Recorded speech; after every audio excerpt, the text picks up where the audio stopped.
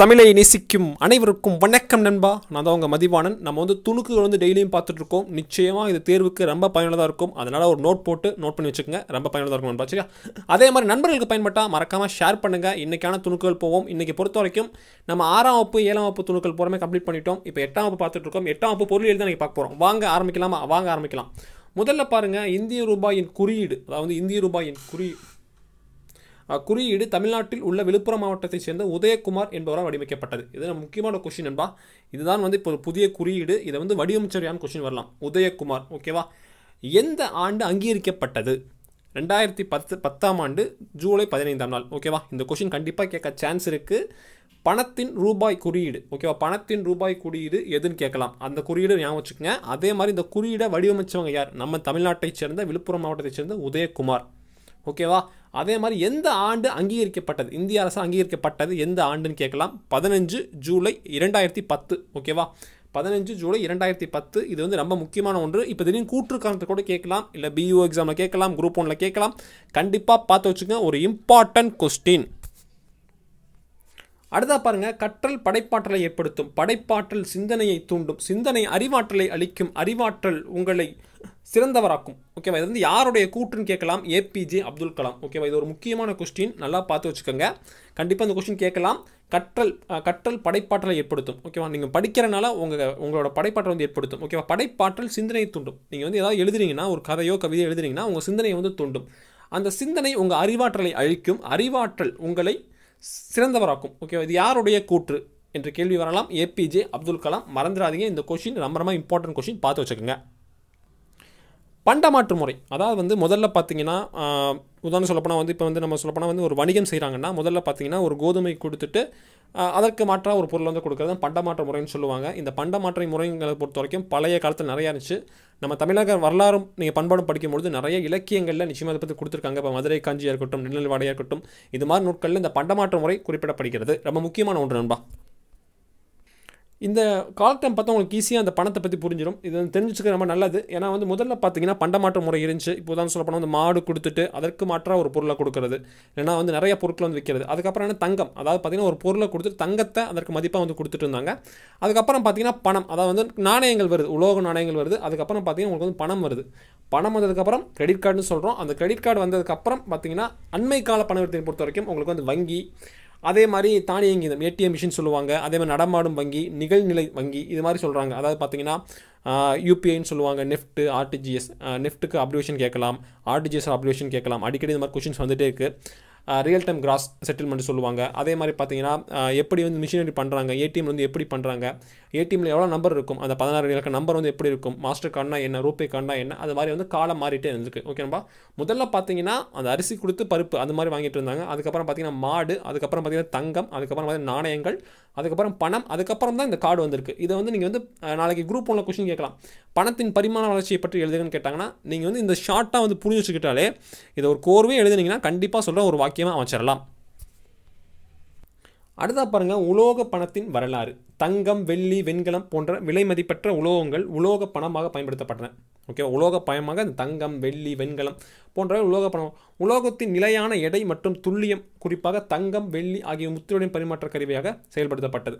இதில் முக்கியமான பார்த்தீங்கன்னா பண்டைய வரலாற்று ஆசிரியரான ஹெகோட்ரஸ் கிபி 8ஆம் நூற்றாண்டில் விடியாவின் பேரரசர் மிடாஸ் உலோக நாணயத்தை கண்டுபிடித்தார். உலோக நாணயத்தை கண்டுபிடித்தவர் யார் என்ற கொஸ்டின் கண்டிப்பாக கேட்க சான்ஸ் இருக்குது. விடியாவின் பேரரசர் மிடாஸ். ஓகேவா? அதெல்லாம் முக்கியம். ஆனால் விடியாவை விட பல நூற்றாண்டுகளுக்கு இந்தியாவில் தங்க நாணயம் பயன்படுத்தப்பட்டன. உலக நாணய வெளியீட்டாளர்கள் சீனா மற்றும் மத்திய கிழக்கு விடியாவுடன் பண்டைய இந்தியாவும் உள்ளன. இந்தியாவில் கிமு 6ஆம் நூற்றாண்டில் முதன்முறையாக மகாஜனங்கள் ஆட்சியின் போது புரணஸ், கரோனம், இதெல்லாம் வந்து ஆல்ரெடி பார்த்துருந்தோம். ஓகேவா? ஆல்ரெடி வந்து நீங்கள் ஹிஸ்ட்ரி கிளாஸ் பார்த்தீங்கன்னா கண்டிப்பாக தெரிஞ்சுக்கும். டிஸ்கிரிப்ஷன் லிங்க் கொடுக்க மறக்காம செக் பண்ணி பாருங்கள். ஓகே, அதே மாதிரி நம்ம நாணயங்கிறது ரொம்ப முக்கியமாக இருக்குது. இந்தியாவில் நாணய முறையை அறிமுகப்படுத்தவர் யாருங்கிற விடை வந்து நிச்சயமாக உங்களுக்கு தெரியும்னு நினைக்கிறேன். தெரிஞ்சால் மறக்காமல் கீழே கமெண்ட் பண்ணுங்கள். அதுக்கப்புறம் பாருங்கள், தங்கம், வெள்ளி, தாமிரம் அல்லது ஈயம் போன்ற நாணயங்களை மௌரியர்கள் துளையிட்டு வெளியிட்டனர். ஓகேவா? தங்கம், நாணயம், வெள்ளி நாணயம் துளையிட்டு வெளியிட்டு யாருன்னா மௌரியர்கள். ஓகே, இந்த கொஸ்டின் கூட கேட்க சான்ஸ் இருக்குது, பார்த்து வச்சுக்கோங்க. அதே மாதிரி குஷான அரசர்கள் கிரேக்க மரபுப்படி சித்திரங்கள் போடி வைக்கப்பட்ட நாணயங்களை அறிமுகப்படுத்தினர். ஓகேவா, இந்த கொஸ்டின் தனித்தனியாக கேட்கலாம். அதாவது கிரேக்க மரபுப்படி சித்திரங்களை யார் கொண்டு தான்? குஷான அரசர்கள். ஓகேவா, 12ஆம் நூற்றாண்டில் டெல்லி துருக்கி சுல்தானியங்கள் தங்கள் நாணயம் இந்திய அரசர்களின் உருவத்தை நீக்கி இஸ்லாமிய எழுத்துக்களை பொறித்து வெளியிட்டனர். ஓகே, தனித்தனியாக கேட்கலாம், முக்கியமாக பார்த்து வச்சுங்க. பொறுத்துகளை கேட்க சான்ஸ் இருக்குது. பொறுத்துகளை இந்த கொஸ்டின்ஸ் கண்டிப்பாக வரக்கூடிய சான்ஸ் உண்டு பொறுத்துகளை. சரியா, அதே மாதிரி பாருங்கள், தங்கம், வெள்ளி மற்றும் தாமிரத்தான நாணயங்கள் டாக்கா என்ற மதிப்பும் குறைந்த நாணயங்களை ஜூட்டல் என்றும் அழைத்தன. ஓகேவா, இது 7th புக் நம்ம படிச்சிருந்தோம், ஞாபகம் இருக்குன்னு நினைக்கிறேன். அந்த ஜூட்டல், அதாவது ஜூட்டல்ங்கிறது எவ்வளோ அந்த வெள்ளி குன்றிமணிகள் கொண்டதாகவும் சொல்லி ஒரு கொஸ்டின் கூட கேட்க சான்ஸ் இருக்குது. அடுத்தா பாருங்கள், 1527 முகலாய சாம்ராஜ்யம் முழு சாம்ராஜ்யம் பணவியல் முறையை ஒருங்கிணைத்து இந்த சகத்த பரிவர்த்தனை வளர்ச்சியின் ஷெர்ஷா சூரி, அதாவது உங்களுக்கு தெரியும் நினைக்கிறேன், உமாயூனை தோற்கடித்து ஆட்சியில் இருந்தபோது 178 கிராம் எடையுள்ள வெள்ளி நாணயத்தை வெளியிட்டார். ஓகேவா, ரூபியா என்று அழைக்கப்பட்டது. இந்த ரொம்ப முக்கியமான ஒன்று. ஏன்னா முகலாய காலத்தில் பணம் என்றது வந்து ஒன்று உருவாகுது. அங்கே தான் வந்து ரொம்ப முக்கியமாக கிழக்கிந்திய கம்பெனிக்கு 1600 முகலாய நாணயத்தை பிரபலப்படுத்தியது. ஓகேவா, இது பார்த்து வச்சுக்கோங்க. அதே மாதிரி இந்த ஆண்டு கண்டிப்பாக இது வந்து கண்டிப்பாக வந்து ஒரு 2 கொஸ்டின் கண்டிப்பாக கேட்க சான்ஸ் இருக்குது. கண்டிப்பாக இது வந்து பொறுத்துக்களை, இந்த கொஸ்டின் கண்டிப்பாக இது பொறுத்துக்களை கேட்டுருவாங்க. இது பார்த்து வச்சுக்கோங்க. அதே மாதிரி முதல்ல வந்து யார் நாணயத்தை வெளியிட்ட, உலோக நாணயத்தை வெளியிட்ட கொஸ்டின்ஸ், அந்த கொஸ்டின் கண்டிப்பாக கேட்கலாம். விடியாவோட பேரரசர் மிட்டாஸ். ஓகே, அது வந்து ரொம்ப முக்கியமான ஒன்று. இதை கொஞ்சம் பார்த்து வச்சுக்க, இம்பார்ட்டன்ட் கொஸ்டின் நண்பா, இம்பார்ட்டன்ட் கொஸ்டின். அடுத்த பாருங்கள், உலோக பணம். இது வந்து இந்த மௌரியர், அதுக்கப்புறம் பார்த்தீங்கன்னா டெல்லி சுல்தானியம், செஸ்ஸசூரி நாணயம், மௌரியர், அந்த இதோட இது பார்த்து வச்சுக்க, ரொம்ப முக்கியமான ஒன்று. அடுத்ததாக பாருங்கள், பணவீக்கம். இது நிறைய பேர் டவுட்டாக இருக்கும், பணவீக்கம்னா என்னன்னு சொல்லுங்கள். இப்போ நம்ம வெங்காய விலை இருக்குது, வெங்காய விலையும் இருக்குது, பணத்தோட மதிப்பும் இருக்குது. ஆனால் வெங்காய விலை அதிகமாகும் பொழுது பணத்தின் மதிப்பு வீழ்ச்சி அடைந்தால் அது என்னென்னா வந்து பணவீக்கம். ஓகேவா, ஏன் வெங்காயத்தை சொன்னால் இப்போ வந்து ரீசெண்டாக கரண்ட்டில் அதான் போயிட்டுருக்கு. ஏன்னா வந்து இப்போ வந்து வெங்காய விலை அதிகமாக இருக்குது, ஆனால் வந்து அமெரிக்க டாலருக்கு நிகரான இந்திய ரூபாயின் மதிப்பு ரொம்ப வீழ்ச்சி அடைஞ்சிட்ருக்கு. அப்போ அது பேர் என்ன? பணவீக்கம். ஓகேவா, பணவாட்டம் என்பது விலையை குறைத்து பணத்தின் மதிப்பு உயர்வதை. ஓகேவா, எப்போதுமே பார்த்தீங்கன்னா அமெரிக்க டாலருக்கு நிகரான இந்திய ரூபாய் மதிப்பு அந்த தான் வந்து எப்போதும் பார்ப்பாங்க. அதுதான் ரொம்ப முக்கியமான ஒன்று. பணவாட்டம் என்பது விலைகள் குறைந்து பண மதிப்பின் உயர்வதை குறிக்கும். இது வந்து கேட்கலாம். விலைகள் குறைந்து பணத்தின் மதிப்பு உயர்வதை டேஸ் என்பர், பணவாட்டம் என்பர். பணவீக்கம்னா என்ன? விலைகள் உயர்ந்து பணத்தின் மதிப்பு வீழ்ச்சி அடைந்து குறிக்கிறது பணவீக்கம். ஓகேவா, இது வந்து கண்டிப்பாக முக்கியமான கொஸ்டின். உங்களுக்கு வந்து குரூப் 1ல் கூட கேட்க சான்ஸ் இருக்குது. பணவீக்கம், பணவாட்டம். பணவீக்கம்னா பணத்தோட மதிப்பு, அதாவது பணத்தோட மதிப்பை வீழ்ச்சி அடைந்து விலையெல்லாம் வந்து உயர்ந்திருந்தால் அது வந்து பணவீக்கம். பணவாட்டங்கிறது விலை குறைந்து பணத்தின் மதிப்பு உயர்வதை கொண்டது பணவாட்டம். சரிப்பா, முக்கியமான கொஸ்டின் பார்த்து வச்சுக்கோங்க. இது பார்த்துங்க, பண மதிப்பிழப்பு 2016ஆம் ஆண்டு நவம்பர் 8ஆம் தேதி எல்லாத்துக்குமே தெரியும். ஏன்னா அன்றைக்கி தான் வந்து நம்மளுடைய 500 ரூபாய் 1000 ரூபாய் நோட்டை வந்து ஒழிச்சிருந்தாங்க. அதை தான் வந்து பண மதிப்பிழப்பு நாள்னு சொல்லுவாங்க. நிச்சயமாக கருப்பு தினம் சொல்லுவாங்க. கருப்பு பணத்திற்கு எதிராக அனைத்தும் 500 ரூபாய் 1000 நோட்டு பண மதிப்பிழப்பு செய்ததாக அறிவித்தது. ஓகேவா, பண மதிப்பிழப்பு எந்த ஆண்டு நடைபெற்றது? 2016ஆம் ஆண்டு நவம்பர் 8ஆம் தேதி. இது வந்து ரொம்ப முக்கியமான ஒன்று, செக் பண்ணி வச்சுக்கோங்க. அன்றைக்கி வந்து எதை ஒழிச்சாங்க? கருப்பு பணத்துக்கு எதிராக 500 ரூபாய் 1000 ரூபாய் நோட்டுகளை பண மதிப்பு செய்ததாக அறிவித்தது. ஓகேவா, அறிவித்தது என்ன கவர்மெண்ட்? தெரிஞ்சால் மறக்காம கீழே கமெண்ட் பண்ணுங்கள். அடுத்தா பாருங்கள், பணம் என்ற வார்த்தை ரோம் வார்த்தையான மொனோட்டோ ஜூனோவிலிருந்து பெறப்பட்டது. அதாவது வந்து பணம் என்ற வார்த்தை எதிலிருந்து பெறப்பட்டது? மொனோட்டோ ஜூனோ. ஓகேவா, அது ரொம்ப முக்கியமான ஒரு கொஸ்டின். அதுக்கப்புறம் பாருங்கள், பண்டமாற்று முறை.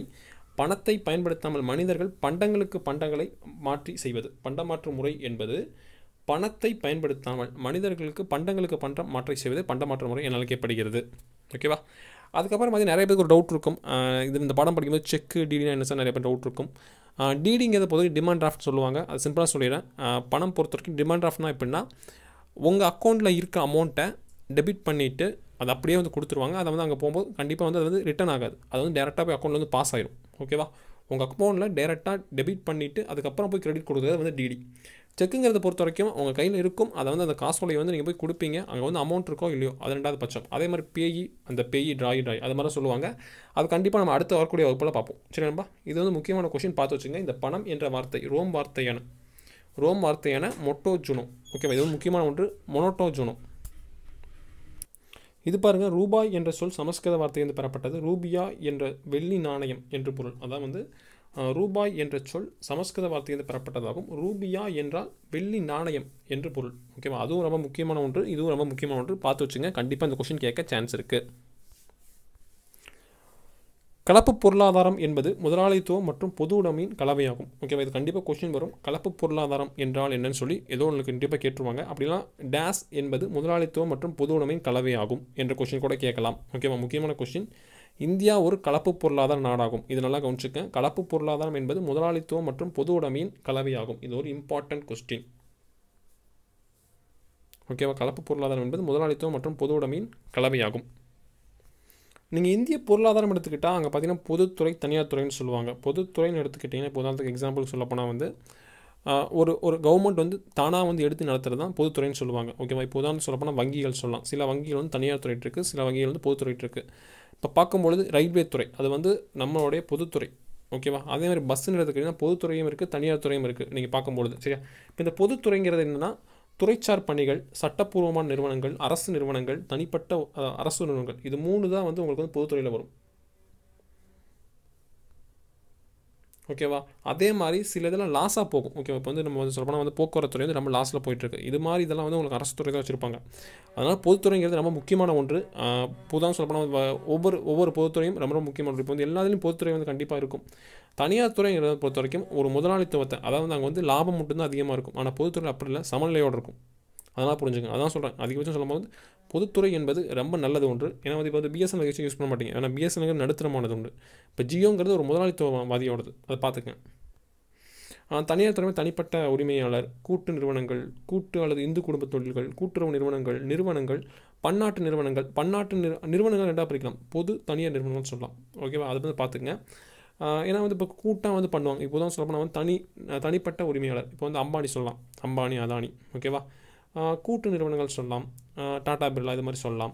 அதே மாதிரி இந்து குடும்பம், அதாவது வந்து இந்து ரிலிஜன் சொல்லுவாங்க, அந்த இதில் வந்து பண்ணலான்னு சொல்லுவாங்க. கூட்டு நிறுவனங்கள் சொல்லுவாங்க. அதெல்லாம் வந்து நம்ம முக்கியமான ஒன்று. இதுதான் இந்திய பொருளாதாரம். இதை வந்து பார்த்து வச்சுக்கோங்க.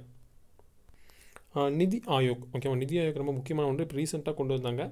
நிதி ஆயோக் என்பது 65 ஆண்டுகளுக்கு பழமையான திட்டக்குழுவுக்கு மாற்றாக அமைக்கப்பட்ட குழுவாகும். அமைச்சகங்களுக்கு மாநிலங்களுக்கும் நிதி ஒதுக்கீடுவதற்கு அதிகாரம் உள்ளது. ஆனால் இந்த அதிகாரம் தற்போது நிதி அமைச்சகத்தின் கீழ் உள்ளது. ஓகேவா, நிதி ஆயோக் எந்த அமைச்சகத்தின் கீழ் உள்ளது? நிதி அமைச்சகத்தின் கீழ் உள்ளது. இது வந்து முக்கியமான கொஸ்டினாக பார்த்து வச்சுக்கோங்க.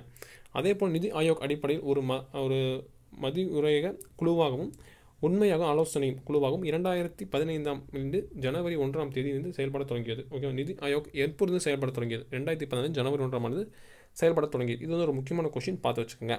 ஓகேவா, நிதி ஆயோக்ங்கிறத பொறுத்த வரைக்கும் நிதி ஆயோக் என்பது 65 ஆண்டுகளுக்கு பழமையான திட்டக்குழுவுக்கு மாற்றாக அமைக்கப்பட்ட குழுவாகும். அமைச்சகங்களும் மாநிலங்களும் நிதி ஒதுக்கீடு குழுவிற்கு அதிகாரம் உள்ளது. ஓகேவா, அமைச்சகங்களுக்கும் மாநிலங்களுக்கும் நிதி ஒதுக்கீடு திட்டக்குழுவிற்கும் அதிகாரம் உள்ளது. ஆனால் இந்த அதிகாரம் தற்போது நிதி அமைச்சகத்தில் உள்ளது. பார்த்து வச்சுங்க, முக்கியமான கொஸ்டின். இது பாருங்கள், இந்திய ரயில்வே ஆனது அதிக அளவில் பணியாளர்களை கொண்ட பொதுத்துறை நிறுவனமாகும். ஓகேவா, கண்டிப்பாக கொஸ்டின் வரும். அதிக பணியாளர்களை கொண்ட பொதுத்துறை நிறுவனம் எது? Indian railway. ஓகேவா, முக்கியமான கொஷின். அடுத்த பாருங்கள், நவரத்னா என்ற சொல் 9 விலைமதிப்பற்ற ரத்தினங்களை குறிக்கிறது. ஓகேவா, நவரத்னா என்ற சொல் டேஸ் என்பதை குறிக்கிறது. 9 விலைமதிப்பற்ற ரத்தினங்களை குறிக்கிறது. இது பின்னர் குப்த பேரரசர் விக்ரமாதித்யன் மற்றும் முகலாய பேரரசர் அக்பர் ஆகியோரின் அவையில் இச்சொல்லானது 9 அறிஞர்களை குறிப்பிட்டதாகும். அதாவது வந்து இப்படி கூட கேட்கலாம். நவரத்னா என்ற சொல் 9 அறிஞர்களை குறிக்கிறது. அது யார் யார் அவையில் இருந்தபோது? குப்த பேரரசர் விக்ரமாதித்தன் மற்றும் முகலாய பேரரசர் அக்பர் ஆகியோர் அவையில் இச்சொல்லானது 9 அறிஞர்களை குறிப்பிடப்பட்டதாகும். இதுவும் முக்கியமான ஒன்று, பார்த்து வச்சுக்கோங்க. ஏன்னா வந்து நவரத்னா என்ற சொல் டேஸ் என்பதை குறிக்கிறதுன்னு கொஸ்டின் வரலாம். 9 விலை மதிப்பற்ற ரத்தினங்களை குறிக்கிறது. இது பின்னர் குப்த பேரரசர் விக்ரமாதித்தன் மற்றும் முகலாய பேரரசர் அக்பர் ஆகியோர் அவையில் இச்சொல்லானது 9 அறிஞர்களை குறிப்பிடப்பட்டு அமைந்ததாகும். அடுத்த பாருங்கள், மார்ச் 1950 அமைச்சரவை தீர்மானத்தால் திட்டக்குழு அமைக்கப்பட்டது மற்றும் தொழில்துறை வளர்ச்சியை ஒழுங்குபடுத்துவதற்கு தேவையான நடவடிக்கையும் எடுக்க அரசாங்கத்தின் அதிகாரம் அளிக்கும் நோக்கத்துடன் 1951 தொழில்துறை சட்டம் இயற்றப்பட்டது. தொழில்துறை சட்டம் எந்த ஆண்டு இயற்றப்பட்டது? 1951 அமைச்சரவையின் தீர்மானத்தால் திட்டக்குழு அமைக்கப்பட்ட ஆண்டு 1950 மார்ச். ஓகேவா, இது ஒரு முக்கியமான கொஸ்டின். அதே மாதிரி எடுத்து பாருங்கள், 2011 இந்திய மக்கள் தொகை கணக்கெடுப்பின்படி இந்தியாவின் சராசரி ஆயுள் காலம் ஆண்டுகளுக்கு 65.80 ஆண்கள். ஓகேவா, ஆண்டு காலம் எனவும் மற்றும் பெண்களுக்கு 68.33. ஓகேவா, ஆண்களுக்கு எவ்வளோ? 65.80, பெண்களுக்கு 66.33. இந்த கொஸ்டின் கண்டிப்பாக கேட்க சான்ஸ் இருக்குது. ஏன்னா சராசரி ஆயுட்காலம் ரொம்ப முக்கியமான ஒன்று. ஆண்களுக்கு எவ்வளோ? 65.80, அதே பெண்களுக்கு 66.33. இந்த கொஸ்டின் ரொம்ப முக்கியம் நண்பா. பொதுத்துறை நிறுவன பட்டியல். இந்தியாவில் 2014ஆம் ஆண்டை பொறுத்தவரை 8 மகரத்னா தொழில்கள், 16 நவரத்னா தொழில்கள் மற்றும் 74 மினிரத்னா தொழில்கள், கிட்டத்தட்ட 300 மத்திய பொதுத்துறை நிறுவனங்கள் உள்ளன. ஓகேவா? அதாவது எத்தனை தொழில் நிறுவனங்கள் 2017 ஆண்டை பொறுத்த வரைக்கும் எத்தனை, அதாவது பார்த்திங்கன்னா மகாரத்னா பெரிய நிறுவனம், அதாவது 8 மகரத்னா தொழில்கள், 16 நவரத்னா தொழில்கள், 74 மினிரத்னா தொழில்கள். இது வந்து முக்கியமான பொறுத்துகளை கண்டிப்பாக அந்த கொஸ்டின் கேட்கலாம். மகரத்னா மினிரத்னான்னு கொடுத்துட்டு பொறுத்து மாற்றி கொடுத்துருவாங்க. கொஞ்சம் ஜாக்கிரதையாக பொறுத்திடுங்க. ஓகேவா? மகரத்னா தொழில்கள் சராசரி ஆண்டுகளுக்கு நிகர லாபம் 25,000 கோடி, அதாவது 2,500 கோடி, அல்லது சராசரி ஆண்டு நிகர மதிப்பு 3 ஆண்டுகளுக்கு 10,000 கோடி, சராசரி ஆண்டு வருவாய் 3 ஆண்டுகளுக்கு 20,000 கோடி தொழில் அமைக்கப்பட்டது. இப்போதான் சொல்லப்போனால் வந்து என்டிபிசி, உங்களுக்கு தெரியும் நினைக்கிறேன், என்டிபிசி தேசிய அனல்மின் நிலையம். ஓகேவா? அதே மாதிரி ஓஎன்ஜிசி, இதெல்லாம் பார்த்தீங்கன்னா இந்தியாவுக்கு வந்து ரொம்ப முக்கியமான ஒன்று. அதே மாதிரி பார்த்தீங்கன்னா ஐஓசிஎல், சிஐஎல், இதோட அப்ரிவேஷன் கண்டிப்பாக கேட்க சான்ஸ் இருக்குது, பார்த்து வச்சுக்கோங்க. பிபிசிஎல்னா என்ன, பாரத் பெட்ரோலிய நிறுவனம். அது ஓஎன்ஜிசினா என்ன, இந்த கொஸ்டின் அடிக்கடி கேட்டிருக்காங்க. ஓஎன்ஜிசி அப்ரிவேஷன் எதுங்கன்னு சொல்லுவாங்க. என்டிபிசினா என்ன, இந்த கொஸ்டின்லாம் முக்கியம், பார்த்து வச்சுக்கோங்கப்பா. நவரத்னா தொழில் வந்து கொடுத்துருக்காங்க. அதை என்னென்னு பார்த்துங்க. ஓகேவா? பெல் நிறுவனம் தெரியல, பாரத் மிகு மின் நிறுவனம். ஓகேவா? இதோட அப்ரிவேஷன் கண்டிப்பாக கேட்க சான்ஸ் இருக்குது. நான் முக்கியமானது தான் சொல்லிட்டு இருக்கேன். ஏன்னா வந்து நான் சொல்கிறது எல்லாமே வந்து முக்கியமான ஒன்று தான். ஆயில், இது வந்து ரொம்ப முக்கியமான ஒன்று. எஸ்சிஎல் கண்டிப்பாக கேட்க சான்ஸ் இருக்குது, ஆயில் கேட்பாங்க. அதே மாதிரி ஹெச்ஐஎல் பார்த்துக்கேன், இதெல்லாம் முக்கியமான ஒன்று நண்பா.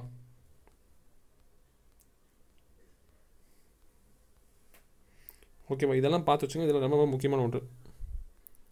பொதுத்துறையும் தனியார் துறையும் பிரித்து எழுதுக, வேறுபடுத்தி காட்டுகன்னு சொல்லி குரூப் 1 மெயின்ஸில் கேட்க சான்ஸ் இருக்குது. இல்லைனா வந்து ஏதோ ஒரு தனிப்பட்ட முறை எக்ஸாமில் கேட்கலாம். இதை முக்கியமாக பார்த்து வச்சுக்கோங்க. தொழில்களின் உரிமையானது அரசாங்கத்திடம் உள்ளது. ஓகேவா? தொழில்களின் உரிமை அரசாங்கத்திடம் உள்ளது பொதுத்துறை, தனியாரிடம் உள்ளது தனியார் துறை. ஓகேவா? பொது வருவாய், வருமானம், பண்டங்கள் மற்றும் பணிகளின் மீது வரியை பொறுத்தது. பங்குகள் மற்றும் கடன் பத்திரங்களை வழங்குதல், கடன் வாங்குவதை பொறுத்தது. ஓகேவா? பொதுத்துறை தொழிலாளர்களுக்கு முறையான ஊதியத்தை உறுதி செய்கிறது, தனியார் துறை தொழிலாளர்களை சுரண்டுகிறது. ஓகே, இது முக்கியமான ஒன்று, பார்த்து வச்சுக்கங்க. பொதுத்துறை தொழிலாளர்களுக்கு முறையான ஊதியத்தை கொடுக்கிறது, இங்கே வந்து தனியார் துறை தொழிலாளர்களை சுரண்டுகிறது. இது ஒரு சில கைகளோ அல்லது பணக்காரர்களிடம் பெரும் செல்வத்தை குவிக்க அனுமதிக்காது. ஓகே, ஒரு பணக்காரர் வந்து செல்வம் அதிகமாக வச்சுருந்தால் அதை வந்து குவிக்காது இந்த பொதுத்துறை. தனியார் துறைனா அங்கே வந்து செல்வம் தான். ஏன்னா வந்து அம்பானி, நமக்கு அது தெரியுமே, மல்லையா. வரி ஏய்ப்பு இல்லை, வரி ஏய்ப்பு உண்டு. ஓகேவா? பொதுத்துறை நிறுவனங்களுக்கு என்எல்சி, எஸ்ஐபிஎல், பிஎஸ்என்எல் போன்ற உதாரணமாகும். அதே மாதிரி தனியார் துறை TVS Motors, Ashok லேலோட்டு, Tata steel எல்லாமே. இது சேவை நோக்கம் உடையது, இது முற்றிலும் லாப நோக்கம் உடையது. ஓகேவா? இது மாதிரி கேட்டாங்கன்னா கண்டிப்பாக வந்து எழுதிடுங்க. இது ஒரு 4-5 பாயிண்ட் எழுதினா கண்டிப்பாக அவங்களுக்கு ஒரு சாட்டிஸ்ஃபேக்ஷன் இருக்கும். அடுத்தா பாருங்கள், சமூக பொருளாதார மேம்பாடு, மொத்த உள்நாட்டு உற்பத்தி, அது வந்து கணக்கு கொடுத்துருக்காங்க பாருங்கள். 2018-19 வேளாண் துறை பொறுத்தவரைக்கும் 15.87%, தொழில்துறை பொறுத்தவரைக்கும் 29.73%, பணிகள் துறை பொறுத்தவரைக்கும் 54.40%. இது பார்த்து வச்சுக்கோங்க. பணிகள் துறை 54.40%, வேளாண் துறை 15.87%, தொழில்துறை 29.73%. ஆயுட்காலம், கல்வி அறிவு, இது வந்து பார்த்து வச்சுங்க. ஓகேவா? ஏன்னா இந்த படமெல்லாம் பார்க்கும்போது உங்களுக்கு ஈஸியாக இன்னும் கொஞ்சம் புரிஞ்சிக்க முடியும், அதுக்காக சொல்கிறேன். 9 வகையான பொதுத்துறை நிறுவனங்கள்: விமான போக்குவரத்து, பாதுகாப்பு, கனரக பொறியியல், மருந்தகம், அணுசக்தி, ரயில்வே, பருத்தி நெசவு, இந்திய உணவுக் கழகம், எஃப்சிஐ. ஓகேவா? எஃப்சிஐ தான் இந்திய உணவுக் கழகம், அதை பார்த்து வச்சுங்க. அதே மாதிரி படத்துக்கு பார்த்துங்க. ஓகேவா? மெக்கனம்.